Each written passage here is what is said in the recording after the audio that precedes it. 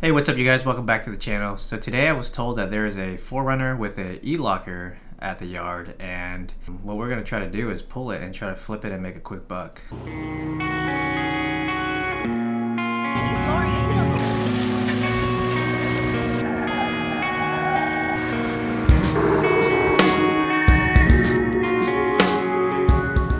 So I wanted to make this video to show you guys what kinds of tools and what to pull when you guys find an ELocker at the yard. I've already done this before on my 4Runner, so I have a little bit of experience.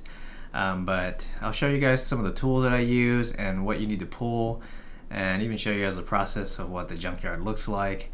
And the reason why you might want something like this is if you want more traction, and a locker is going to give you that. And the ELocker comes factory equipped in some of the 4Runners. And it's relatively inexpensive to do this swap if you can find a good deal on an ELocker. One thing that you'll have to note is most of the ELockers that came on the 4Runners are 4.3 gear ratio, and a lot of the stock 4Runners are all 4.10, which means that you actually have to pull the front differential as well and swap that in.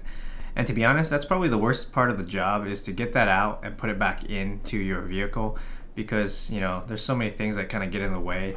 The rear differential itself is pretty simple, and if you happen to have a 4.3 gear ratio already, then the swap is really super simple. And that's pretty much what happened with mine. I had a 4.3 gear ratio 4Runner already, and I just had to swap the rear in.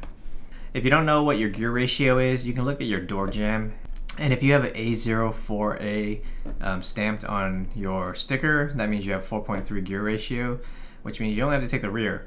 If you have a A03A or anything else, that means that you have a different gear ratio. A03A is pretty common. If you have that, then you definitely have to go and get the front differential as well, because you want to make sure that the front and the rear differential matches. So let's go ahead and take a look at some of the tools that I'm going to bring, and then head on over to the yard and see what we can find.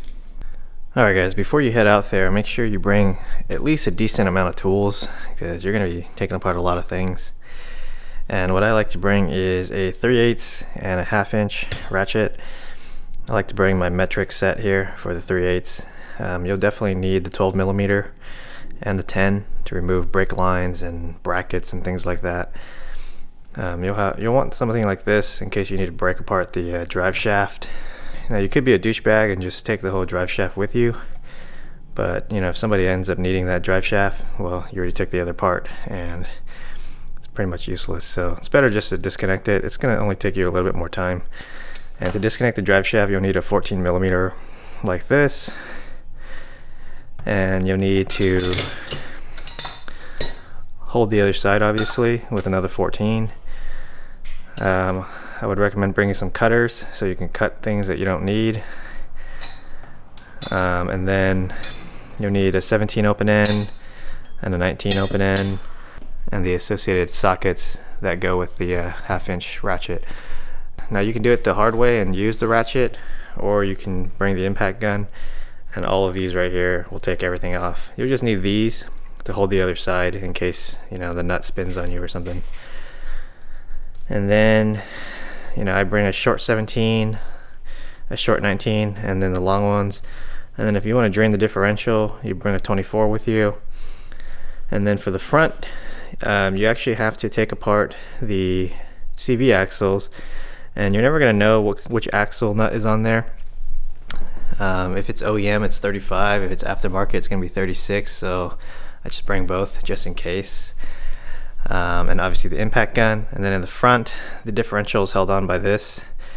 One of the bolts is a 12mm hex, so don't forget that. And then the rest is held on by 19, so you'll have to hold the 19 on top and then zip out the 19 on the front. There's 2 of them. It is a wise idea to probably keep the rest of the sockets in your vehicle, but you can probably just carry these into the yard and then leave the rest of these in your vehicle so you don't have to carry too much stuff. So let me share with you guys the plan of attack, and that is you want to remove the lower trailing arm. That's that 19 I was talking about. So you can just zip that out with the impact, the short socket, and put the 19 on that side. The top is the same. It's behind this pan hard bar. You can't see it's a 17. So once you take those 2 off, you basically freed the axle. and then you can disconnect the pan hard bar. Probably not right here, do it on the other side. And then the shock mount is a 17, which is pretty simple. And then all these brake lines are held on by 12 millimeters or 10 millimeters, so you can just zip those off. You know, you can right under here. To take this brake line off, all you need to do is take apart this little like cotter pin looking thing right here. Once you pull that off, you can slide this pin up, and then that will just slide right off and it'll just come off, and you don't need to worry about cutting it or anything like that. And then disconnect those brake lines, and then the other side's the same thing. There's going to be a couple that are kind of like this, where they're clipped in. What I would suggest is just keep the ABS if it has ABS, and just cut the line right here somewhere. And then the E-locker itself is going to be held on by a bracket, you know, somewhere up top, way over there. And I'll show that in the video when we're actually at the yard. You should be able to pull the entire thing with the brakes still on there. So just take the whole thing, that way you don't make a mess. And if you want to drain the differential, it's a 24, like I mentioned earlier, on the bottom.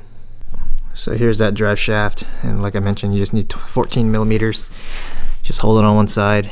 And I was mentioning earlier, like what I said earlier, you can probably just pull this shaft out and take the whole thing with it, so you don't have to deal with that. But like I mentioned, if somebody needs this drive shaft, you've taken apart the part that they need. It's a two-piece, so it's better just to leave it in case somebody needs it, guys. Don't be a douchebag in the yard. And then the other thing that I forgot to mention is you need to take off the sway bar, and the sway bar is just held on by these 12 millimeters here on both sides. And you can choose to take it off up here if you want, but really you just need to take it off there, and that whole thing will fall off. And that's really all that's holding this differential in. So that's it. Let's go to the front. So the front's a lot more complicated, obviously, but you'll want to take apart the drive shaft, and then once you do that, you'll have to take the CV axle off, which means that you have to disconnect a whole bunch of things. So there's an axle nut where the CV axle comes out to the front of the wheel. So that's that 35 or 36 millimeter. And then to take the CV out, you have to actually disconnect the knuckle. So what you can probably try to do is just take off the 14 millimeters down here, and maybe you can lift it. Otherwise, you may potentially need to take this tie rod end off. You might not have to. I think you might be able to have enough room to lift it, and that way the CV will have enough room to kind of slide out of there. And right under here, you can kind of see it right there in the middle of the frame. This guy right here is where that 12 millimeter hex goes. So you just need to take that off. That's the rear mount. And then in the front, you'll want to take off this 19 millimeter and that 19 millimeter, and that'll kind of free the differential. And then right above the differential, there's a connection, and you can get to it from the driver's side. You can reach into the wheel well and you can disconnect it, or you know, if you want to save time, because that connector is not really going to be useful for anybody, you can just cut it, and you can cut the two hoses that are on there, and then disconnect the breather. And then from there, it's just a bunch of finagling until you can get it out, because it's kind of a pain because of that transmission flange. It's in the way, or the transmission hits the flange. So if you can find a jack inside the vehicle, you might be able to lift it from the transmission pan so you can get it a little bit higher, and that might help you clear it. So I'm not going to show you guys that, but you can watch my other video on the Spartan locker install and you can see what I did there. But that should be all you need to pull the front and rear diff, and that'll kind of give you the matching gears you'll need if you're doing this E-locker swap. Alright guys, got my tools, let's get going. What's up guys, we're at a yard and we're gonna see if this E-locker is really here. I don't see it. Oh, there it is. That's a limited. Definitely not in the inventory.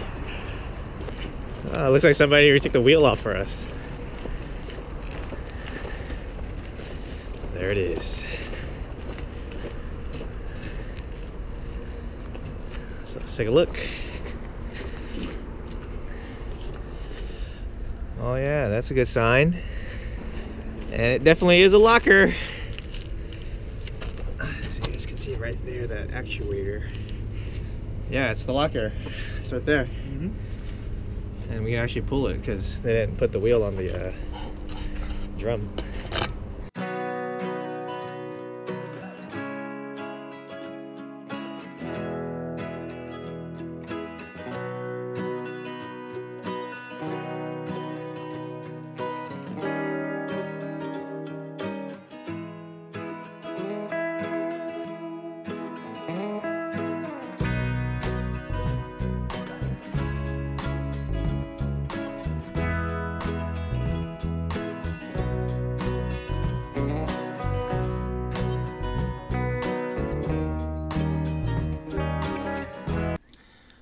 Alright, here's where I go after that harness bracket that I was talking about earlier. So it's way up there and it's held on by a 12mm bolt. So just get yourself a 12mm deep socket and a flex head ratchet and you'll be able to get it out pretty easily. The flex head is probably not necessary, but it makes it a little bit easier.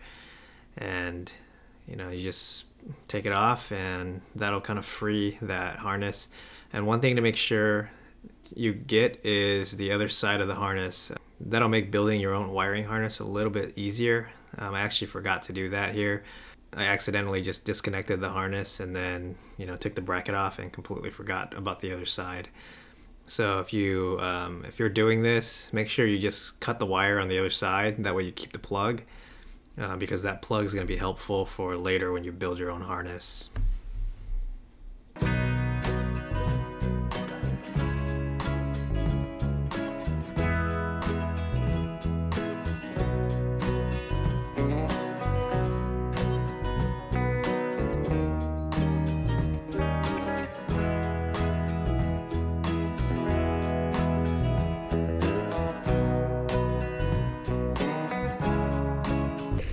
Stuck to the drive shaft, huh?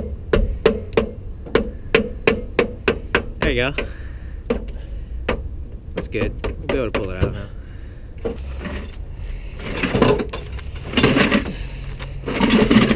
There it is. Nice.